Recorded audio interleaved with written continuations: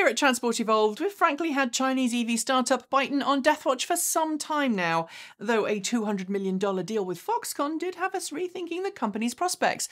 But with bad news coming out of Byton Germany, things aren't looking so hot.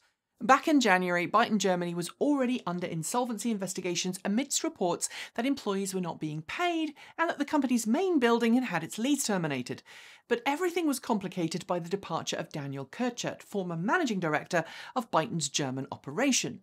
Now a court has ordered the provisional insolvency administration of the company, with Daniel Kirchert named as debtor since his position was never filed after he left the company for another Chinese EV startup. The whole situation is labyrinthian in its complexity, which German authorities feel may have been a deliberate attempt to delay the insolvency process.